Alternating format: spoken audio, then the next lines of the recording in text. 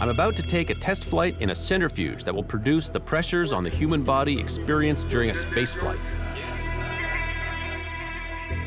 Okay, here we go. We're ready to fire this thing up or put in power to the drive systems. You're going to hear some noises, some vibration and rumbling, and you're going to feel the gun go twitch as it self-levels. That's all normal, okay? The simulator recreates exactly the G-forces that passengers will feel on future flights of Virgin Galactic's Spaceship 2. Okay, you're at a idle speed of 1.4 G. You're all set to go. George, you ready? I am ready. George is set. Glenn set. Jose set. Here we go. Here we go. Release for Flight Night 2 in 5, 4, 3, 2, 1.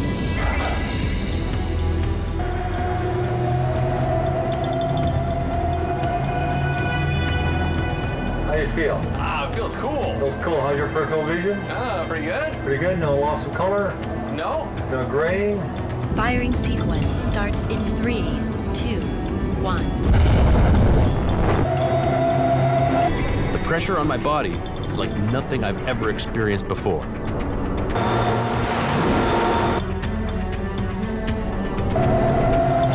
at 3.5. I'm beginning to feel the onset of G-lock.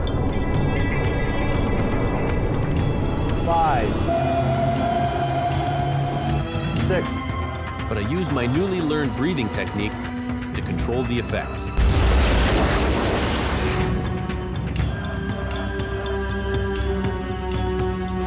Okay, clear.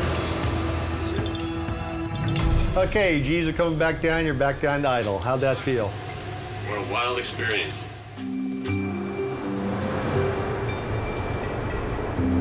All right, buddy. Thank you. Good job. Good job.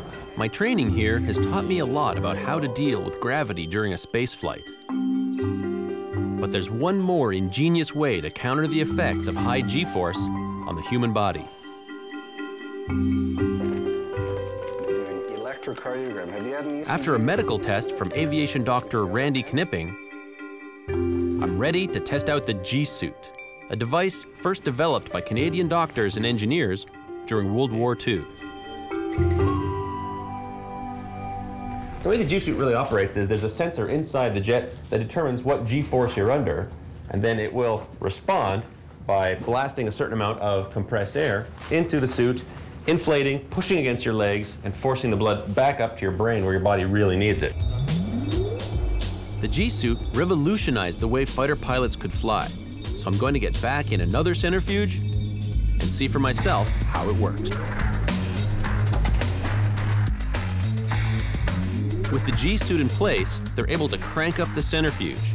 And using the anti-G strain maneuver in this technology, I'm able to withstand more G-force than ever.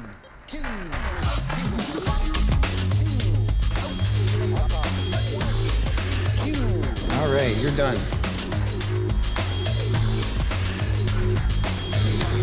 Hey. Ooh, that was a wild ride. I tell you, there's so much physical force involved.